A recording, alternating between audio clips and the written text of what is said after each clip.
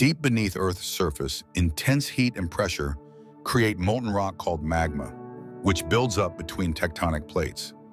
When tectonic plates collide or move apart, they create weaknesses in the Earth's crust where magma can push through. As magma rises, it collects in chambers beneath the surface, where gases build up and increase the pressure.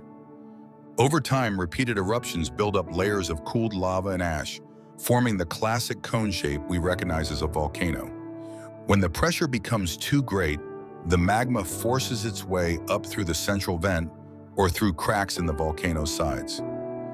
During an eruption, lava, ashwai, and gases explode from the volcano's vent, sometimes reaching thousands of feet into the air.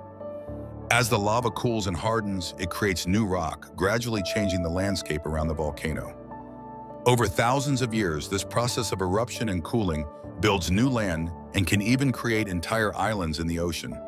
Chains of volcanoes often form along plate boundaries, creating some of Earth's most dramatic geological features.